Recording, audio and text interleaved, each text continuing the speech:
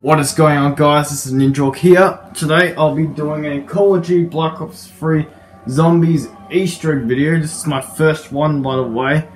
So for this episode we'll be doing the Annihilator Easter egg on the Giant, which I'll be telling you how to do.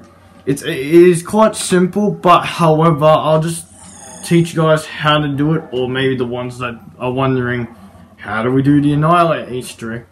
Well, today I'll be showing you guys exactly how to do that. So, without any further said, rather than me just talking on for a while, let's just get into this. Alright, so the first thing on round 1, of course, you can shoot the zombie like 7 times on the foot and stuff. Like, for example, well, I think I shot it twice. No, I'm kidding, I actually shot it 7 times.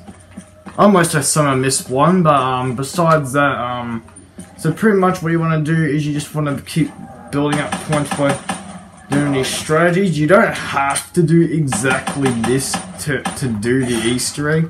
You can knife your way through them, but this is just a way of earning points.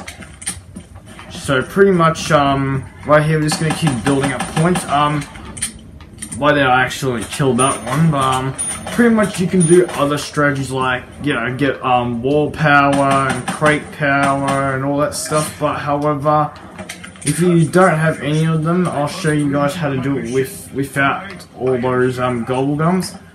And anyways, I'm gonna skip the video so that way we don't have to see myself go through all the rounds. So I'll skip this video to where we get to the bit where we actually have our pack-punch weapons and that, which are required for this Easter egg, which you'll see why. So anyways, I'm going to cut the video right now. Alright, I am back and we're going to show you what you have to do after when you got your pack-punch.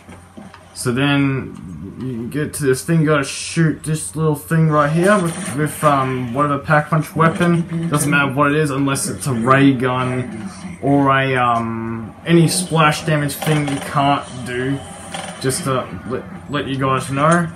I don't know why, but I'm thinking it's something to deal with it can't like shoot through like what it's meant to shoot, because you know, all over the place, but that's splash damage, so obviously it'd be expected. But right now we're just gonna find each of the locations of where the thing is spotted, where all the 3 spots are, so that way you can get this done. This is the first one, the monkey.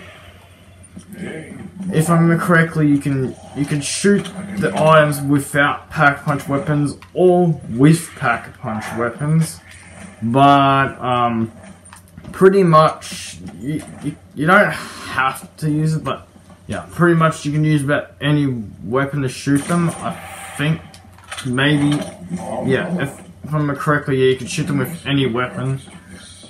You could use a grenade to get that one down there, but for the most part, you can just shoot it by just doing the jump, which is like around there. But anyways, so pretty much all you do right now is just you go down here, but if you have it,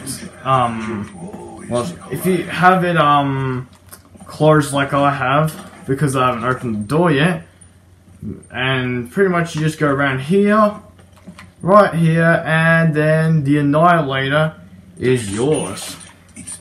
As the weapon itself, it is pretty powerful until like round 30, and then round 30 requires you to do headshots, which if you do it to the body takes forever. And then if I'm correct, yeah, 30 it's pretty much a 2-shot to the head.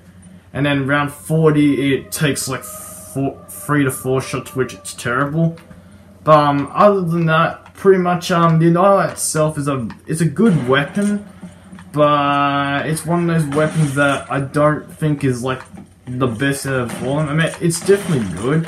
It's not the worst, but it's definitely pretty handy. But anyways, with any further said, I'm gonna wrap this video up because that's all that's for this video today.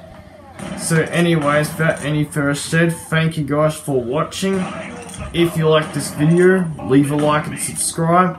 Until then, have yourselves a great day, and I'll see you until my next video.